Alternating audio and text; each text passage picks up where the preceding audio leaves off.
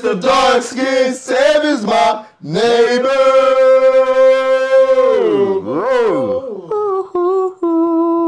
Hey man, look man, if you're tuning into this video for the first time, I say, hey, go ahead and subscribe, like, leave a comment down below. You feel me? And today, that's what we got. We got the Unspeakable.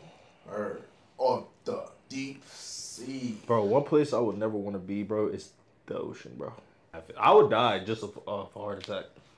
Like, it wouldn't even be a shark eating me, an octopus grabbing his tail. I would just literally die of a heart attack, and it won't be because the water drowned me. And that could be a factor too, though, because my dumb ass has never swum in the ocean, so I don't know. I probably might not be able to swim in that bitch or stay afloat. And but there's been so many shark shit just popping up randomly, bro. And somebody getting eaten by shark or that nigga that jump off the boat, bro. Never came back. Still can't find that nigga, bro. Gone, but he got swallowed by a whale or some shit. I saw a nigga get swallowed by a whale live on video. You saw that? Yeah, bro. It Wait, was on Twitter, bro. It was like these niggas on a fucking, you know, that little canoe shit. Yeah, bro. The whale just swallowed him. Damn, he nigga on some Jordan shit. And then the Egypt nigga, they got smacked up, bro. That shit was crazy. Sad, bro. Damn. May their soul rest in peace, man. You know what I'm saying? Hey, man, but let's get into this video, man. Featuring Lindsay Nicole. You probably heard me say that I'd rather eat 10 pounds of Popeye's biscuits with no drink than ever go out into the ocean. Well, I'd rather ride cross-country on a bike. These niggas is brave as fuck. Nah, they're a dead-ass brave. There's a lot of living nightmares and paralysis demons come to life if you sink deep enough. And the Megalodon is not one of them. You'll often hear this thing about how the prehistoric apex predator never got discontinued. It's just chilling a step above hell in the abyss. This is cap. For actually three good reasons. One, there just isn't enough food to sustain a 60-foot queue to the natural order. Two, if nature did keep the same jumbo jaws that peaked in the Pliocene, we at least would have seen a body by now. And number three, why do y'all want this to be alive so bad? I promise you there's way worse things down there. Like, I would evacuate my bowels if I ever saw a big great white shark. Put me in front of a T-posing squid and I'm shooting more bricks than the entire city of Newark. The big fin squid is easily one of the most disturbing things alive as I'm saying this. It's a T-posing predator with arms estimated to max out at just under 30 feet. Scientists believe 30 fucking feet? Which can be easily 20 times its own body length. Just for arms! That's the arms? Yeah. Bro, 30 fucking foot, bro. So tell me that don't grab something? That shit can step over this fucking house. Floor like trawling nets and feeding on whatever poor soul accidentally bumps into them. You're gonna hear me say believe or we think a lot, and that's because we don't know a whole lot about them. Almost every sighting and virtually every specimen studied were either juveniles or paralarvae. We have no way of knowing exactly what their final form could look like.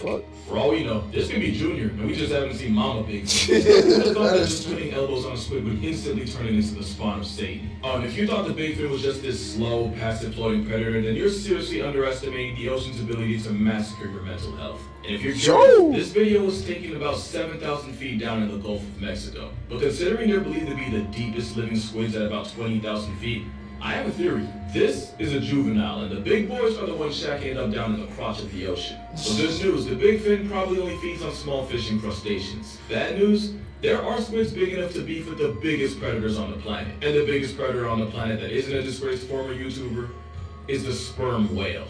Which on its own would have to be one of the most traumatizing things to witness. If there's squids that fucking big, that's crazy. The deep sea. Well, the tankiest carnivore on Earth regularly runs phase with a giant squid. And by giant, we're talking about calamari growing to an estimated 40 feet long. Not only are they themselves predators that hunt using 20-foot tentacles, they're opportunistic cannibals that would 100% murk their entire family reunion for some calories. Now, nature high-key screwed up their character design. They have a donut-shaped brain and esophagus running through it, meaning if they swallow something big enough, not only do they run the risk of choking to a flatline, they can also factory reset their entire personality through severe brain damage. Which is why they mitigate this by shredding their victims with a razor-sharp beak and what is essentially a tongue with teeth, the radula. That beak is such a weapon that you'll rarely see a sperm whale that hasn't been tattooed during a struggle with a giant squid. And while the plus-size cephalopod usually loses in a war with a whale, they do not make it easy. But the most disturbing thing about them is that I Giant squids have the most physically imposing eye in nature, with it being roughly the size of a soccer ball. Contrary to popular belief, huge eyes don't exactly help it see further, but it does mean they're terrifyingly good at noticing objects giving off their own light, which is a lifesaver since when their biggest sperm whale is on the hunt, modern-day Leviathan disturbs glowing creatures like jellyfish and crustaceans. I never knew squids got that fucking big. The giant squid can detect and use those flashes to avoid becoming a corpse. But that also means that if you ever go swimming in the Giga Squid's area code, the flashes you'd create mean that while you might not see it, the same animal that does its own kind dirty would know exactly where you are. And honestly, there's only one thing that could be worse than getting stalked by a school bus-sized headfoot.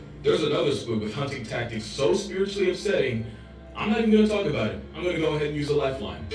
The Humboldt squid, also known as the red devil. I'm Lindsay, by the way. Hi. Humboldt squid are found in the eastern Pacific Ocean, typically between 600 and 2,300 feet below the surface of the ocean. And the nickname comes from the way they use their pigment cells called chromatophores to communicate. You're probably familiar with chromatophores through videos of different cephalopods using them to change color, blending into their surroundings, and even dreaming. And Humboldt squid notably use them to turn bright red when they're aggravated, hence the nickname Red Devil. It's very on brand. They're also extremely predatory and have been known to act aggressively towards scuba divers on rare occasion, which becomes a bit more terrifying when I tell you that they can get to 8 feet long and 100 pounds. Now you might be thinking, Lindsay, that is not that big. What about the giant squid and the colossal squid that can both get to like 40 feet long? Well, I haven't told you the best part yet. The Humboldt squid is known to live and hunt in groups of up to 10, no, up to 100, no, 1,000? Yes, in groups of over 1,000. 1,000 squid. That's about 990 too many if you ask me. While hunting in these groups, they use their chromatophores to communicate with each other, coordinating movements and attacks, allowing them to take down larger prey, dragging them into the depths until they go unconscious. Scientists have identified some of these communication patterns, as you can see in this little chart, but still don't know exactly what any of them mean. But regardless, that sounds like one of the worst ways to be unalived in the ocean. Oh wait, this isn't a TikTok collaboration. That sounds like one of the worst ways to die in the ocean. So as you can see, being confronted by a Humboldt block party or squaring up with a live-action kraken, there are many aspects of the deep sea that end up with you putting your therapist up a tax bracket. And a lot of that's because of this cute little thing known as deep sea gigantism. The idea that the cold temperature, the dissolved oxygen, and the lack of pressure from predators allow some animals to escalate to the biggest and most terrifying versions of themselves. Exhibit A, the Japanese spider crab, which can measure 12 feet across from claw to claw and weigh as much as a human toddler. Only thing worse than a giant spider crab is a giant crab spider. This is an Antarctic sea spider, a dinner plate-sized demon spawn that hunts by sucking the life out of its prey through its proboscis. Now technically, they're not actual spiders, but also I imagine most people watching technically don't give a f, especially since this one looks like it identifies as a face hugger. Then there's a giant isopod, which is essentially an aquatic cockroach big enough to be cradled like a baby. No clue why you would though. And if you're looking for a truly supersized animal crossing, the oarfish should be on your list. The giant oarfish can grow to well over 30 feet long, and there have even been claims of those in the neighborhood of 50 feet. Proof that back in the day when we had stories about sea monsters, they weren't lying, they just didn't have all the names yet. Also, if you thought that one earlier, we're friends now. But with deep sea gigantism and the endless expanse of ocean acting as a canvas for Shaitan to practice his art, if you dive deep enough, there be monsters. So if you caught the pun earlier, we're friends now. That pun earlier, and stories about sea monsters, they weren't lying, they just didn't have all the names yet. Also, if you caught that pun earlier, we're friends now. But with deep sea gigantism and the endless expanse of ocean acting as a canvas for Shaitan to practice his art, if you dive deep enough, there be monsters. For example, this isn't an animal. It's a group of animals joined together in something like a hive mind. So we're not talking about it. We're talking about them. And cephalophores like this come in many forms. Like the Portuguese man of war armed with venom to ensure that the excruciating experience of meeting one is permanently etched into your brain. And there's a Priodubia, a giant cephalophore that can flex a total length of up to 160 feet. And even though it's a collective group of tiny animals, its length could humble a blue whale, making it technically the longest creature on the planet. Or at best, a modest second, since the boot-laced ribbon worm has been reported to reach 180 feet in length. And it's toxic because the ocean, and of course it is, with nasty-smelling mucus potent enough to life-deprive the crabs it likes to eat. Like I said, whether it's Lucifer's tapeworm or a flying spaghetti creature, there be monsters. And it gets so much worse than a giant worm, because as terrifying as the deep sea is, it's also nasty. And there might not be anything more repulsive than the hagfish. This loogie linguini feeds on the rotting corpses and carcasses that sink down into its domain. And since they don't have any actual teeth, the graveyard guppy feeds by sliding into an opening and eating the decomposing body from the inside out. And you would think that something that tastes like a casket wouldn't have to worry about getting put on the plate itself. Again, you're giving the ocean too much credit. As self-defense, the hagfish will sweat buckets of slime, a phlegm jacket that's thick enough to clog the gills of anything hungry enough to F around and unlucky enough to find out. To the point where this is the end game of a truck transporting hagfish on the highway, crashing. Now, you've definitely seen this picture before, but have you ever stopped and asked yourself what they were doing there in the first place? You remember how I said nothing that eats like a hagfish should ever have to worry about getting eaten? Well, simple. For these hagfish, their final destination were dinner plates in Asian countries such as South Korea, where they're considered a delicacy. Now, I'm not one to judge other cultures, but we seem to have a habit of constantly trying to eat all the things nature went out of its way to tell us not to. One thing you won't see as a main course is something ironically named after a fruit. The sea cucumber is like the hagfish in that its meal prep consists of all the things we normally flush, burn, or bury. All the soul-evacuated bodies that sink down to the ocean floor instantly get put on the cucumber's grocery list. It's a literal bottom feeder, and I mean that since I'll also make a meal out of feces. But like with vultures, if Thanos had beef with sea cucumbers, the world would become an infinitely more disgusting place. That's not the only way sea cucumbers contribute to society. They're also often used as a protective bunker for fish and, well, let's just say they break in through the back door. Oh yeah, it's a violation of the highest natural law. It gets worse when a pearlfish decides to have a playdate right next to its prostate. I don't even know if they have a prostate, but you get what I mean. And if that makes you uncomfortable, here's an ad to give you time to mentally prepare for what's next. This adorable little guy is known as a basket star. It's a type of brittle star and an echinoderm, which actually makes it a close cousin to the sea cucumber. If you ever learned about fractals in geometry, that's why the repeating pattern of branching arms might look familiar. It's also why the U.S. is really wasting $20 billion a year. This nigga got it in his hands, bro. What's happening right here? Because of the unsightly way basket stars get from A to B, they've also earned the nickname sea snakes. I feel itchy all of a sudden. However, even though it looks like something Lucifer would use to pleasure himself, they eat mostly zooplankton and are pretty much harmless for the most part. And honestly, that pretty much describes 80% of the nonsense in the deep sea, only really harmful to your peace of mind. Like, take the frilled shark. Having been around for 80-something million years, not only is the frilled shark a living fossil, it's likely nature's rough draft beta version of sharks today. Also, don't let this video... That nigga look like Palumi. What you mean by that? Bro, you cannot sit here and tell me that's not the face you make. Bro, that you know that face you be making, bro? Nah, bro. You be off the... A living fossil. It's likely nature's rough draft beta version of sharks today. Also, don't let this video fool you. They can grow to a respectable 6 feet long. Also, they can be pregnant for 3.5 years, which honestly makes about as much sense as everything else down there. Wait, and in terms of your mental health, the frilled shark is pretty harmless.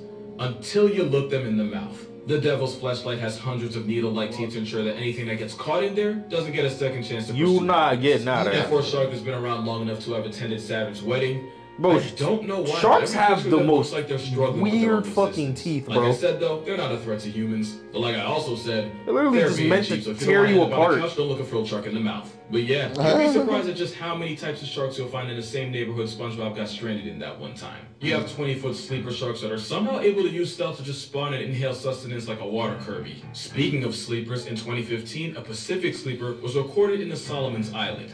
Why is that important? Well, its home address was right under an active volcano, proving that if any animal had plot armor, it'd be sharks. Then you have the ghost shark, which, okay, yeah, you got me, isn't an actual shark, it's a close cousin known as a chimera. The ghost part, though, that's on brand. They kind of remind me of the dry bones fish from Mario. The ghost otter shark doesn't even have the teeth you'd expect it to have, but instead they have plates that they use to grind up food. But since nature's constantly overcompensating, chimeras do have venomous spines that are harmful to more than just your mental well-being. But by far the weirdest thing about them, chimeras have a tenaculum on their forehead. A tenaculum is a reproductive organ, meaning this fish has a... Yeah, on his forehead. Venom and got a dick on the that forehead. Inside. This fish fresh out of Tim Burton's Wet Dream is actually pretty cool looking. And I'm just gonna say it. I think they're cute, and I'm perfectly fine with standing on that hill alone. However, I don't think you'll find a single soul on this next shark's hill. Feast your eyes on the goblin shark, a demon dog-looking fish with a mouth that snaps like nobody's business. They're rarely seen, but are known to live in oceans all around the world, at depths of up to 4,200 feet below the surface of the ocean, and are estimated to get to 18 feet long, which is really big for a deep-sea shark. You might have seen videos online of their jaws just fully ejecting from the brain case in a process called slingshot. See that motherfucker?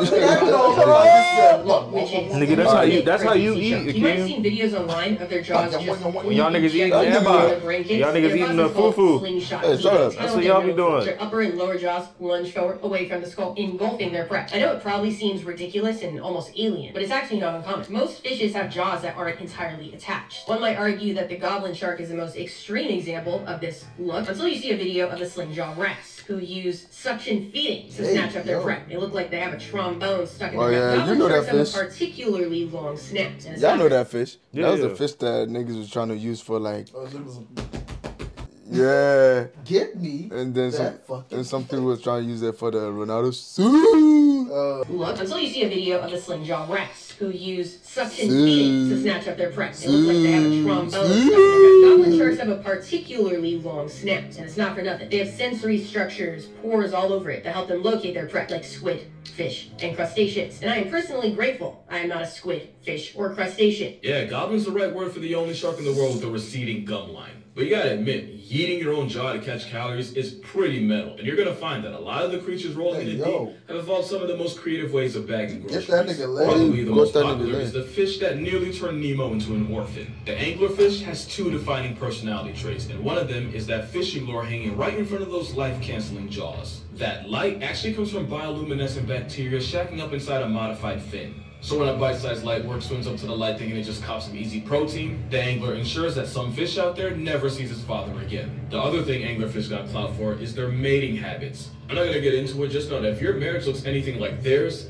you're gonna need both a divorce and a restraining order. And you know, intensive therapy on top of that, that's for friggin' viciously. Nemo's paralysis demon isn't the only deep-sea creature to weaponize light. This distinguished gentleman is known as a stoplight loosejaw, and its defining trait is that it uses a red light to hunt, which turns out to be a massive cheat code, since the longer the wavelength of a color, the less energy that wavelength has, and the faster it gets absorbed by water. And since the color red has the longest wavelength out of all of them, it's the first one to get absorbed. This is why red light can't. Oh yeah, colors look different in the bottom of the ocean, bro. I remember seeing that. To hide from predatory smoke. But with a stoplight using red as a searchlight, it's pretty much cracked at this version of hide and seek. Not to mention, since most of the life down there can't even see red, it's able to catch bodies while also not giving up its location to predators. Or that's low-key cheating like a motherfucker, bro. A whole wall hack and a real-life invisibility cloak. Tell me that ain't crazy. And that freakish overbite ensures that once prey is found, it's lost forever. But why hunt prey when yeah, because like color red is different down That's there. the entire playbook for the deep. Or like colors in general are just different as fuck. You know he's on nefarious timing.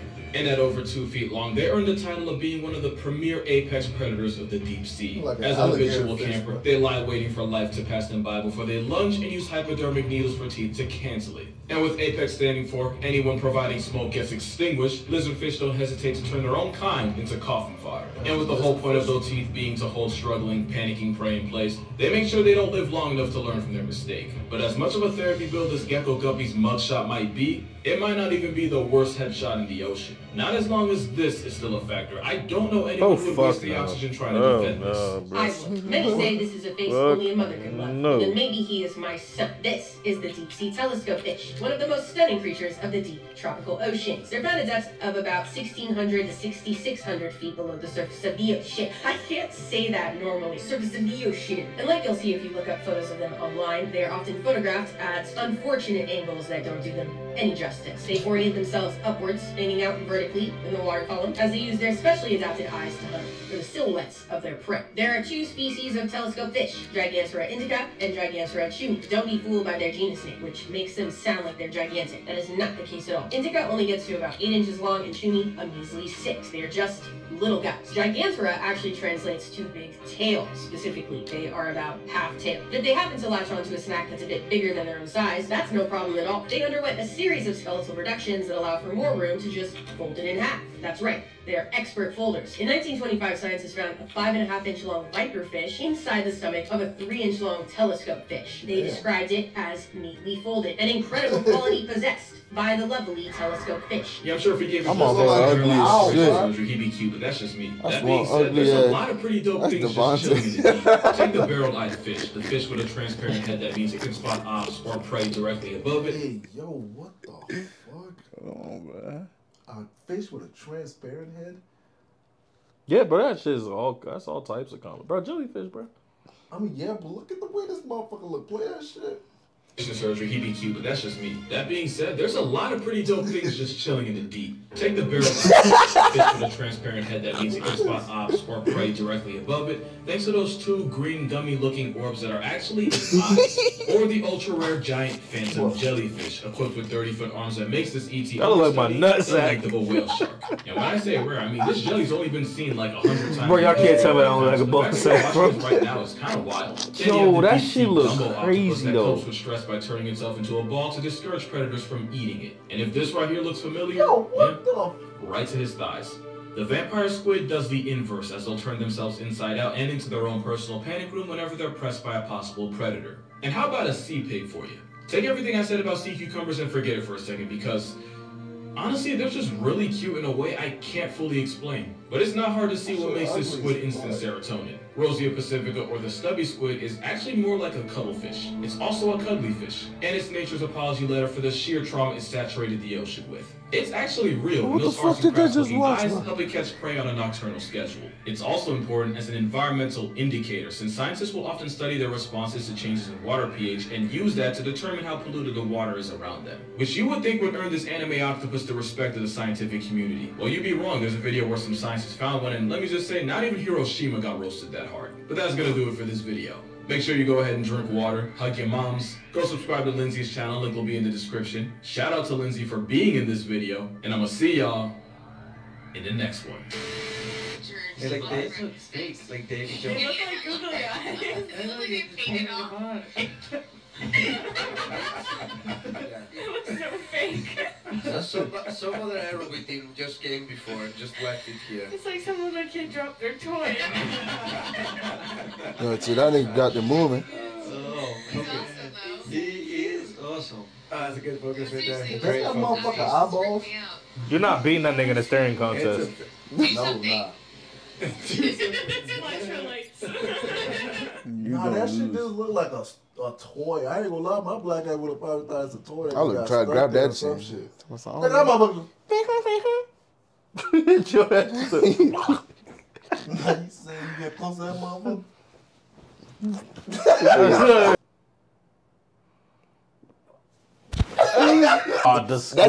The squids that hunt in a group of 1,000. Yeah, that shit. Those niggas are unstoppable. I don't see nothing stopping them niggas in the ocean, bro. Communicate. I just like ants, bro. Bro, 1,000 is actually ridiculous. Yeah, nothing is stopping those niggas in the sea. Like, what is stopping them, bro? Them niggas a fucking army, bro. If they wanted to eat something, they're eating that. They're like the hyenas of the fucking deep blue, bro. Oh, you hear it? Oh yeah, bro, it's I imagine 1,000 hyenas, bro. Oh, fuck. Yeah, you know it's already bad enough you see 5 hyenas, bro. It's already bad enough. Bro, you're gonna die. Like, there's no reason. You can't escape. You smacking one hyena, though. But anytime you start seeing 2, 3, 4, and them niggas scatter bite, man, one bite is like 17 bites. Shit crazy. Hey, man. But look, man, that'll be for the video, man.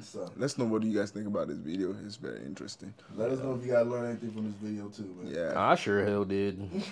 and then you know, don't forget about that fish, you know, with the cock on his head. But hey, we ain't gonna talk about that. Well, that see-through ass fish, man. It's, that shit creepy. Hey, man, but please don't forget to like, share, subscribe if you're new. God loves you. God bless you. And Weezy out of here.